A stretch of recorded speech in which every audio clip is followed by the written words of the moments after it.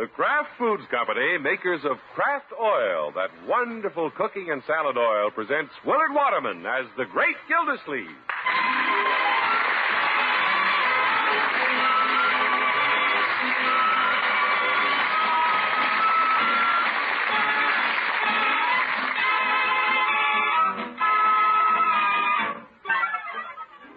The Great Gildersleeve is brought to you, transcribed by the Kraft Foods Company. There's a special reason for buying Kraft Oil, that wonderful salad and cooking oil, the very next time you go shopping. When you buy a bottle of Kraft Oil, your grocer has a gift for you. It's something the whole family will enjoy. I'll have the details in a few minutes, but meanwhile, jot down Kraft Oil on your shopping list. Tie a string around your finger. Do anything you like. Just be sure when you go shopping to get that special gift when you buy Kraft Oil.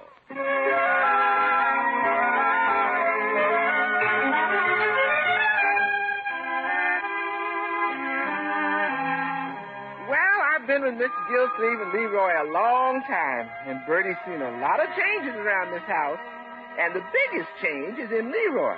I'll let you in on something. That boy's got a girl. His uncle don't know it, but that boy's got a girl. And if all their telephone talks was laid end to end, they'd reach to Alexander Graham Bell. Hello, Bertie. Oh, Mr. Gildersleeve, you scared me. I did? You usually come in the front door, but today you came in the back door. Well, I put up the car. Yes, sir. But I didn't expect you at the back door because you usually come in the front door. Bertie, if it'll make you feel better, I'll go out and come in the front door. Oh, you're in now. Yeah. Well, I have to go make a phone call.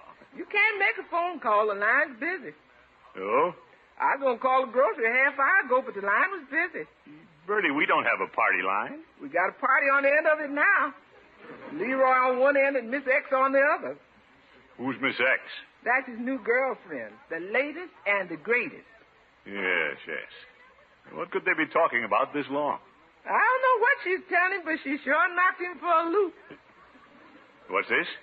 I went through the parlor a minute ago, and he had his legs draped over the back of the couch and his head down on the coffee table.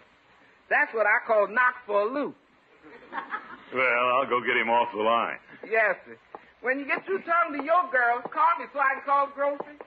Yeah, all right, Bertie. Well, that's right. Let's get your gate. I ran straight home and called you, Wendy. No, his head under the coffee table. I never saw anybody stand on his head while sitting on the couch. Now tell me what you've been doing since I left you. He just left her. Leroy. Shh. I'm listening to Wendy. Well, tell her to wind up the conversation. Okay. Yeah? What's that now, Wendy? Yeah, sure. Uh-huh, good idea. You always have good ideas. Young man, get off your head and terminate the conversation. Gosh. I gotta hang up now, Wendy. Call me back. Bye. My boy, I don't believe I know this Wendy, do I? No, I don't think you do, Unc. Who is she? She's keen. Well, undoubtedly. Where did you meet her? One afternoon we were going to the basketball game in Dinky's car, and I met her on the running board. On the running board? Yeah, we couldn't get a seat. You want to see her picture? I got it in my wallet. Yeah, I'd like to. Look here. I got it wrapped in cellophane. Yeah. How about that, huh? How about that? A very pretty little girl. Yes, indeed. Is that all you got to say? Well, what should I say? Well, get with it, Unc. When a girl gives you her picture to put in your wallet, that's real out of space. Oh? We're going steady. Since when? Well, we were over at Sheila's house the other day, and we talked it over doing the shag. Oh, my goodness. Can I have some new pictures taken, Unc? Wendy wants one for her wallet. You will see. I have to make my phone call now. I'll get it! I'll get it, Bertie. I got it. But... Hello? Oh, hi, Wendy. Oh, I'll never get the phone. I better go write a letter.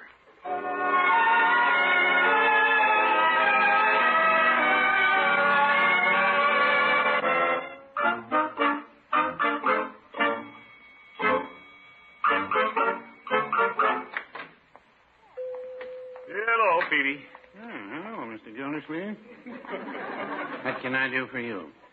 Well, I didn't have anything to do this evening, so I thought I'd drop in and chat. You might give me a couple of cigars. Very well. Do you want the 1954 models? Well, what's the difference? There's no difference. They're the ones I didn't sell you in 53. Yes. I thought you had a new model. Well, that's an idea. The cigar people could do like the automobile manufacturers. Might boost the cigar sales if they came out with power smoking and dual exhaust. Dual exhaust. You blow the smoke out of both ears. Phoebe, what's come over you tonight? No, I just feel a little frisky. Our new parrot talked back to Miss Peavy today. It did. Taking quite a chance, wasn't it? No, it's new around there. One of these days, the feathers are going to fly. How do you get along with the bird? Oh, it has my admiration, I'm here to tell you. Stood right back on its hind legs and said to Mrs. Peavy, "Swab the deck, you lubber." That parrot must have been in the Navy. If it doesn't watch out, it'll be back in the Navy. Before I forget it, I better charge you for those cigars. Oh, I see you have a new ledger. Yeah, I call this my faith, hope, and charity ledger. Oh? Takes a lot of faith to charge the things to some people, and I hope they pay, and if they don't, I'm on charity. Yeah, that's about right. Say, is that Leroy's name on your ledger? Yeah, Leroy has a little account now. Why does he need an account? Well, same reason you do, Mr. Gildersleeve. He doesn't always have the money with him. He frequently brings a little girl in here for sodas. You mean Wendy? Yeah, they make quite a couple. When they started going steady, Leroy celebrated by buying her lipstick. A lipstick? Pink Dream, I believe they called it. Pink Dream. That boy's going to give me nightmares. It could be. Well, I don't like the idea of Leroy concentrating on one girl at his age. I don't see how he does it. They're all so cute. Yeah, I'll have to talk with the boy. Some of these youngsters get serious about each other too early. Oh, well, I wouldn't worry about Leroy. They're too young to realize the obligations they undertake. Leroy will have to watch it, Peavy. Well, let's help him. His present obligation is only $2.30 if you'd like to take care of it. Oh, put it on my bill.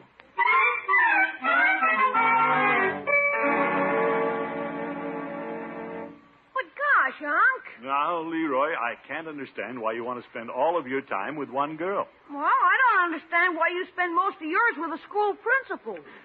Miss Henshaw is a very intelligent conversationalist. That's the reason. Leroy. Okay. Guess I better go give her back her picture. Well, that's up to you, my boy. I want you to remain friends. I have other girlfriends. There's Miss Tuttle, Miss McKinley, May Kelly. Well, you got a lot of girls, but you always concentrate on one at a time. Well... You know how it is, don't you, Unc? When I get around Wendy, it's pretty hard to concentrate on anything else. That proves you should see other girlfriends. When I'm around other girls, I don't see anybody but Wendy. Or maybe you need glasses. Oh, for corn's sake. No, my boy, you're resisting this idea. Yeah. But I'll tell you what I'll do. You've been wanting one of those sweaters at Hogan Brothers in your school colors. Oh, boy, I'll say. All the kids are gone on those. Well, if you'll divide your time a little bit, you may go right down and pick out yours. No kidding? You tell him to charge it to your old uncle. Swell, Unc. I'm going right down. Be seeing you. Yeah, Gildersleeve, you're so good handling children, you should have been the old woman who lived in the shoe.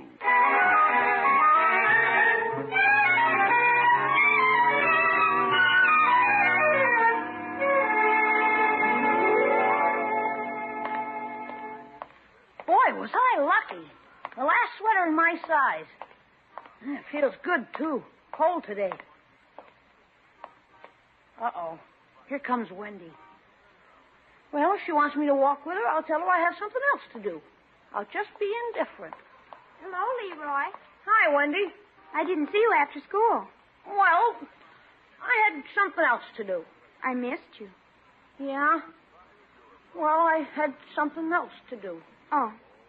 Do you want to walk me down to the corner? No, I'm going the other way. Something wrong. I'm just going the other way. Well, goodbye, Leroy. Wendy! Yes? I'll go your way. I've got to go down to the corner and catch my bus. We can wait on the bench. Okay. Isn't that a new sweater you're wearing? Yeah, I just bought it. I've always wanted to wear a boy's sweater. Yeah? Lots of girls do. Yeah, some guys are stupid enough to give girls their sweaters. No, I don't mean I'd wear just any boy's sweater. Sit down by me, Leroy. Well, I guess I can wait here until your bus comes. What I mean about the sweater, Leroy, is that I'd rather wear a boy's sweater than a girl's sweater. But I wouldn't dream of asking a boy to let me wear his sweater. Well, you're different from a lot of girls anyway, Wendy. I'm glad you think so. I think so. Anyway, your sweater wouldn't fit me. Your shoulders are so broad. They're not so broad. They look broad to me. Well, I got muscles, if that's what you mean. I just love a boy's sweater in our school colors. Purple and orange. They're real cool. Yeah. Well, I'll have to be leaving you in a couple of minutes. I see my bus coming down the street. Oh, gosh, we just sat down. I haven't seen you all afternoon. Don't I know it? Can't you wait and take the next bus? I could, but it's awful cold sitting here, Leroy. Well, maybe you can wear my sweater until your bus comes. Won't you get cold? No, I got broad shoulders.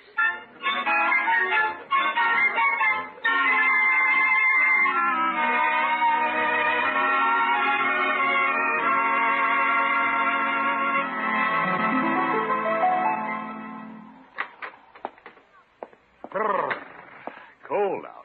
That you all, Miss Gildersleeve? Yes, Bertie. I thought that was you. Did you come home early to get in your phone call before Leroy beat you to it?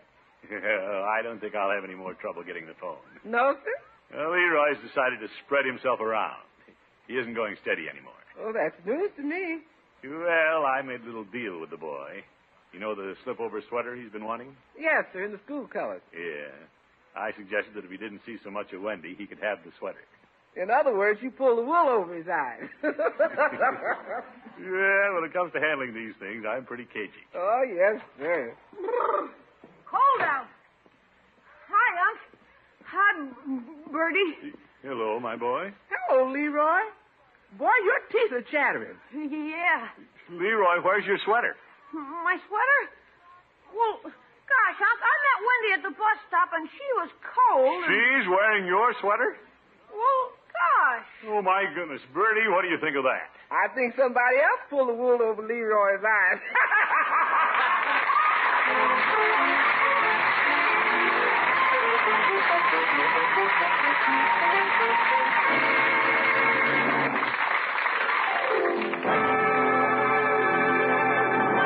The great Gildersleeve will be back in just a minute. A few minutes ago, I told you about a gift you'll get when you buy Kraft oil. And here it is. When you buy a bottle of this wonderful salad and cooking oil, you get a free package of Jolly Time popcorn. That's only part of Kraft Oil's sensational gift offer. In addition to your free package of popcorn, you can also get a certificate at your grocer's worth $3 toward the purchase of a Whirlwind electric corn popper. If your family likes popcorn, and what family doesn't, take advantage of this remarkable bargain. Your package of Jolly Time popcorn contains enough to make up to 3 quarts of crisp, tender corn. Jolly Time is the popcorn that's guaranteed to pop every single kernel. When you pop corn with lighter-bodied Kraft oil, you're popping it the quick, never-fail way. Just pour a little Kraft oil into your popper or skillet, turn on the heat, and your popcorn is ready to serve before you know it. Fluffy and light, without a trace of oiliness. Wouldn't some popcorn taste mighty good while you're listening to the radio?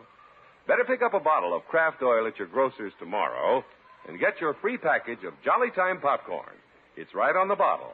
And also look for a separate certificate worth $3 toward the purchase of a Whirlwind electric corn popper when you buy Kraft oil.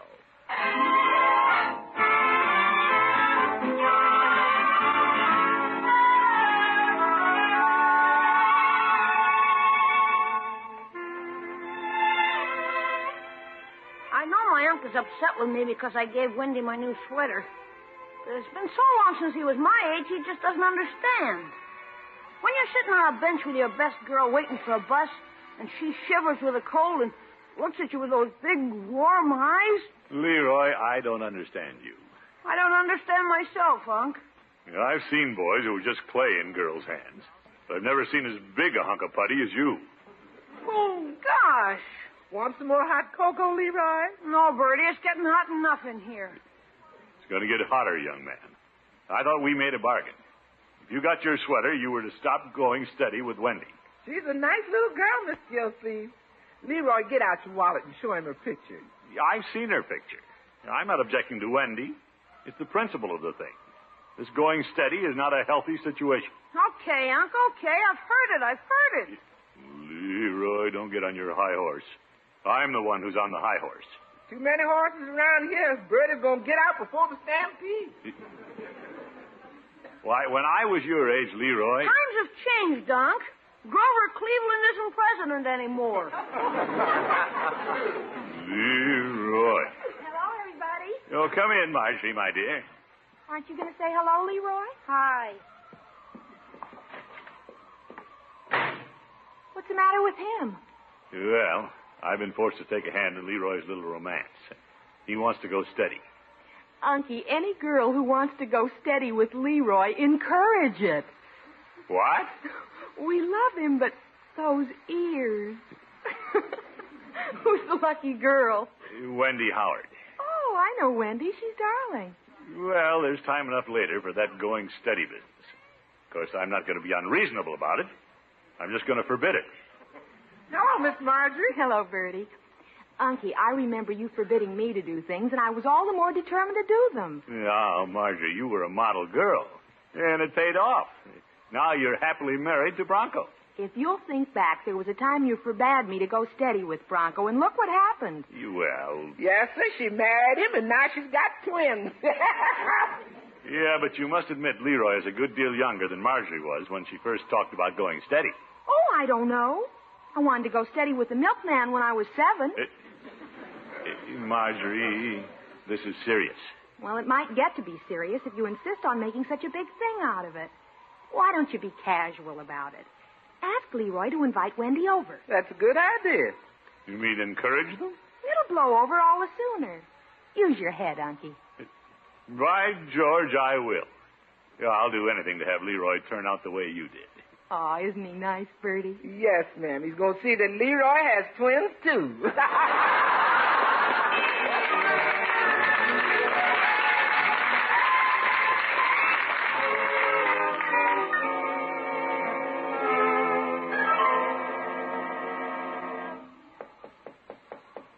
Leroy, may I come in? Sure.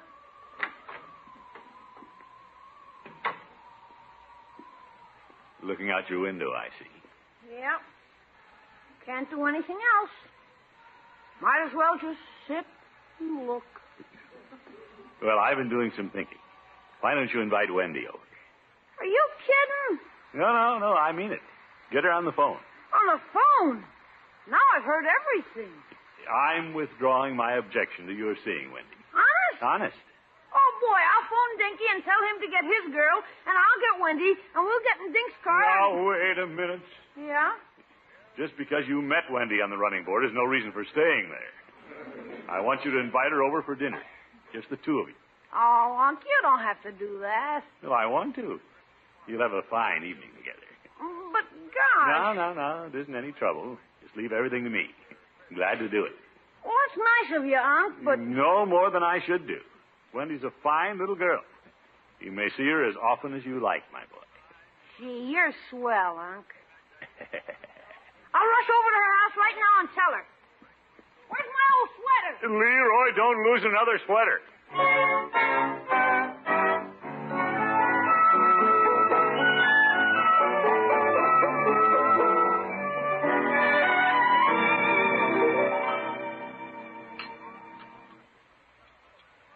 Well, more ice cream and cake for anybody?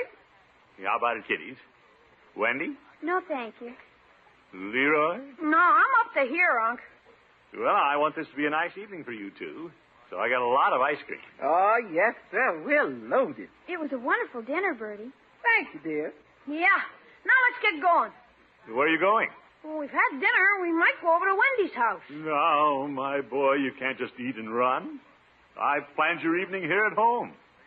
Why, George, I believe in making the home an attractive place for the young people. We might have another game of Scrabble. Oh, brother. Of course, this time I'll let you two play. I'll just watch and help out with the words. I don't believe I care to play Scrabble anymore. Would you, Leroy? Not on a full stomach. Well, whatever you say. This is your evening. Why don't we retire to the parlor? Well, if you all decide you want some more ice cream later on, we loaded. Thanks, Bertie. Leroy, you and Wendy want to sit on the couch? Yeah, that's where I usually sit when I have a date. Oh, gosh, I don't know. I hadn't thought about it. I'll just sit here on the piano bench. Oh, do you play, Wendy? Not as well as Leroy. Yeah, well, I guess we better eliminate the piano then. Yeah.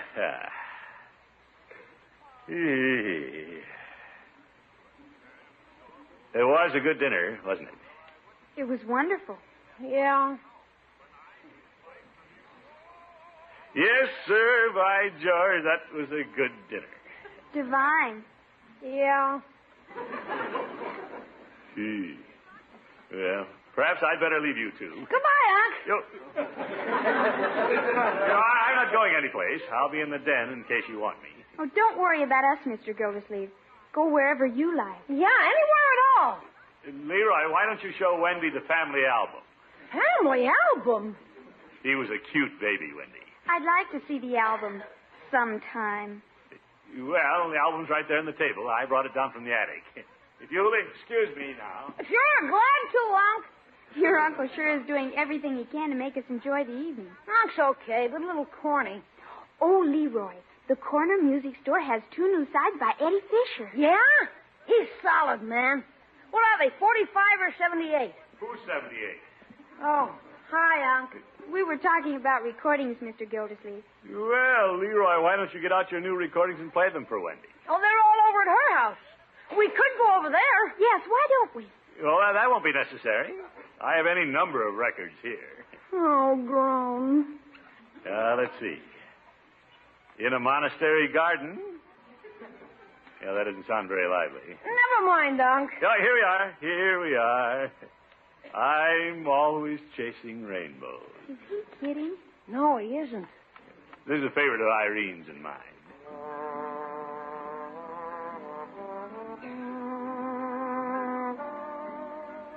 Yeah, the sweetest music this side of heaven. Well, I'll leave you two alone now. Good, Unc. Go ahead and dance. You can't hurt the rug. We couldn't possibly hurt it dancing to that tempo. Hey, we're in luck. It hit a groove. We'll have to take it off. Gosh, it's too bad we don't have some of our own records. Leroy, Yeah, Unc? if that side's no good, you can turn it over. Thanks, Unc. We decided not to play records. So? Well, I've been saving this little surprise for later, but... More surprises? Well, I borrowed Judge Hooker's movie projector, and we'll show some home movies. Home movies? Some of the stuff we took up at Honeysuckle Lodge that summer, Leroy. Yeah, I'll go fetch it. Leroy, what's that expression your uncle uses when things go wrong? You mean... That's it. He.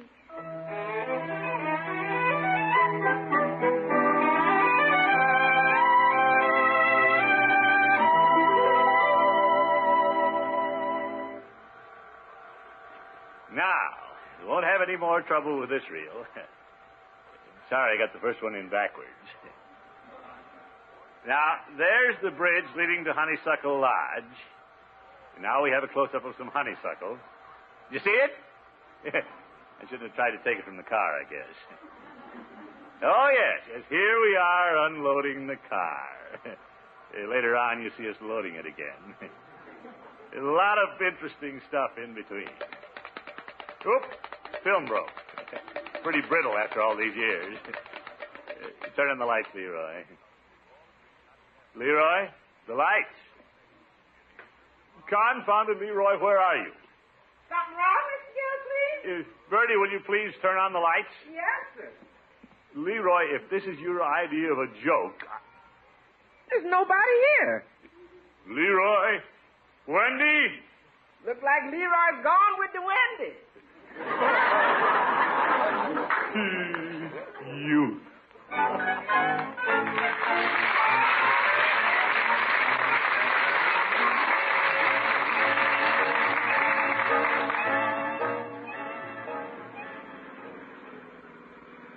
By George, you try to cooperate with a couple of youngsters and they disappear.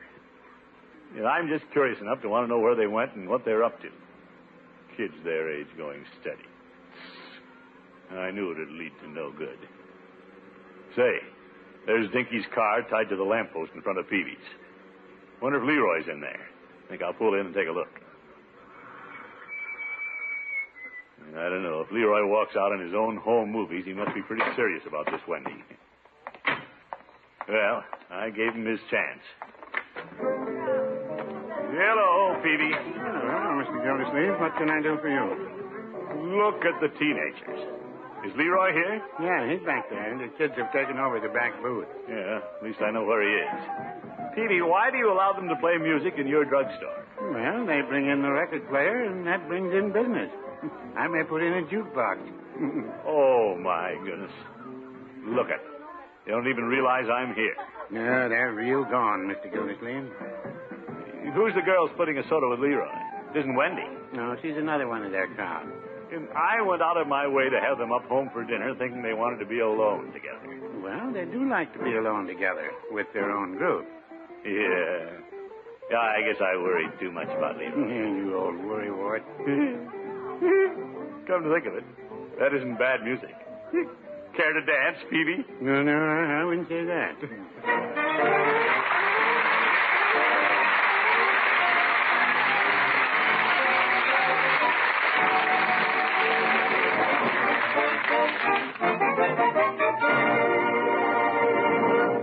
The great Gildersleeve will be back with us again in just 30 seconds. Don't miss Kraft Oil's sensational popcorn offer, now being featured at your grocer's. Kraft makes this offer to prove to you that the most wonderful way to pop corn is with Kraft Oil. Next time you're shopping, get a 3-ounce package of Jolly Time popcorn and a certificate worth $3 toward the purchase of a Whirlwind electric corn popper. Both are free when you buy a bottle of Kraft Oil.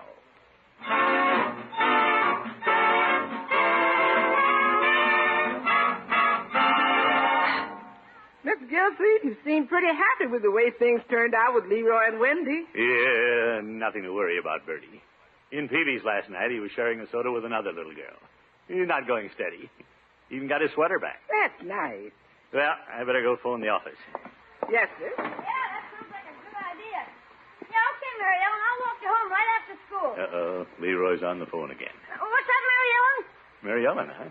Good. He's playing the field. Well, sure you can wear my sweater. If the shoulders aren't too broad. He's trapped again. Good night, folks.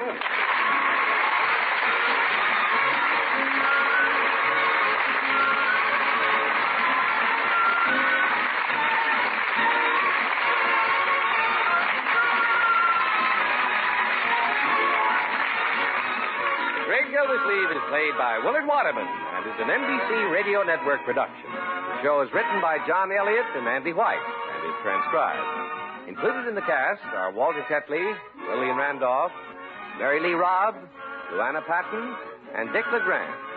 Musical compositions by Jack Meakin. This is John Heaston saying good night for the Kraft Foods Company, makers of the famous line of Kraft quality food products.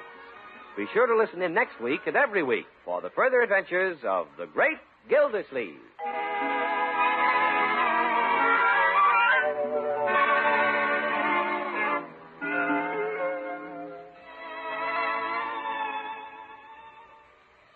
What goes into your favorite sandwich? Maybe it's roast beef or savory baked ham. Whatever your favorite, the perfect meat sandwich needs the perfect mustard, Kraft prepared mustard. For when you add a little mustard, you add a lot of tang. You can take your choice of 2 kinds of Kraft mustard. Mild Kraft mustard is smooth and delicately spiced. Or if you like your mustard with extra pep, try Kraft mustard with snappy horseradish added. Keep them both on hand and keep everyone in the family happy. Next time, get Kraft prepared mustard.